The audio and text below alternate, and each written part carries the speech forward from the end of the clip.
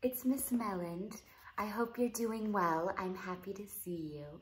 I have a new book for you. Would you like to hear it?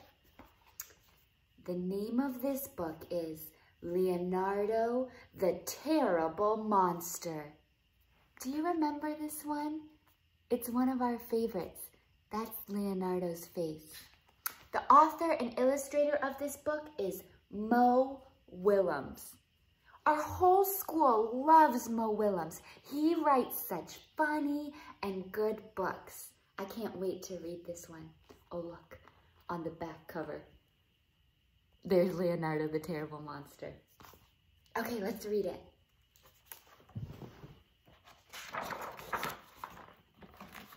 Leonardo, the Terrible Monster. Leonardo was a terrible monster. How do you think he feels? Kind of lonely. He couldn't scare anyone. Look at him, he's like, "Rawr!" But do they look scared? No, they're like, "Oh, he's so cute." That's not what Leonardo's trying to do. He didn't have 1,642 teeth like Tony. Now that's a scary monster. He wasn't big like Eleanor. She's so gargantuan. She doesn't even fit on this page. And he wasn't just plain weird like Hector. That's a strange monster. Can I show you a surprise? Look. Do you see right here? It's the pigeon. Mo Willems always hides a pigeon in his book somewhere. We found it. Leonardo tried very hard to be scary, but he just wasn't. Look at him. None of it worked. One day, Leonardo had an idea. He would find the most scaredy cat kid in the whole wide world and scare the tuna salad out of him. That's a good plan. Leonardo researched. Look at, he's looking through all the books to find a scaredy cat kid. He says, nope, not that one. Not that one, nope. Until he found the perfect candidate. Do you want to see who he found? Sam. Look at Sam. He looks so scared. Leonardo snuck up on the poor, unsuspecting boy. And the monster gave it all he had! Grrr, roar! Blago, blago! Look at Sammy. Jumped out of his seat. Do you see him? Uh-oh. Until the little boy cried.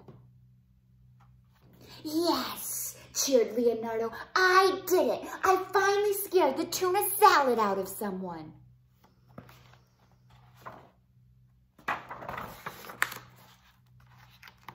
No, you didn't, snapped Sam. Oh, yeah, replied Leonardo. Then why are you crying? Look at them fighting. They're not being very kind to each other, are they? Oof, they're arguing. They're both angry and defensive.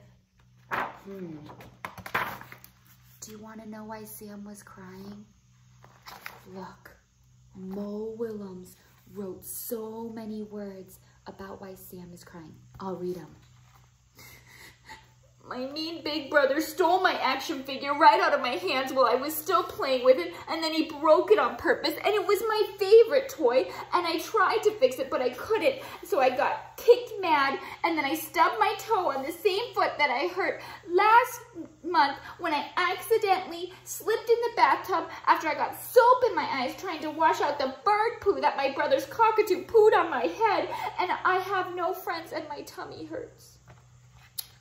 Oh, poor Sam. He's having a terrible day.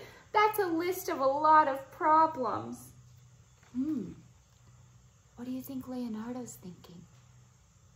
Look at his face. He's thinking, wow, that is a bad day. That's why I'm crying.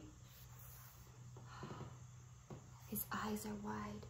He's realizing how Sam must feel. He must feel terrible and sad. Then, Leonardo made a very big decision. He was thinking, should he be kind or should he be scary?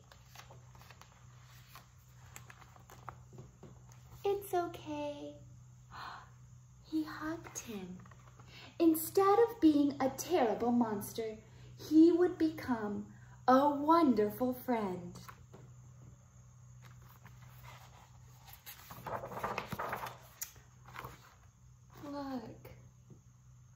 Look how they both feel. I see a smile and they're holding hands. It looks like they both feel happy now. They have a friend to be with. Leonardo's not lonely. He doesn't feel bad for being a terrible monster. Sam isn't sad and having a bad day. Now they have each other. Oh, I love that. Let's see. But that doesn't mean he couldn't try to scare his friend every now and then. Boo! Look at, now Sam is chasing Leonardo. They must have been playing a game kind of like tag. The end. Thanks, friends, for reading that story with me. Isn't it such a good one? I think Mo Willems is my favorite author. Okay, friends, I'll see you next time. Be well, okay?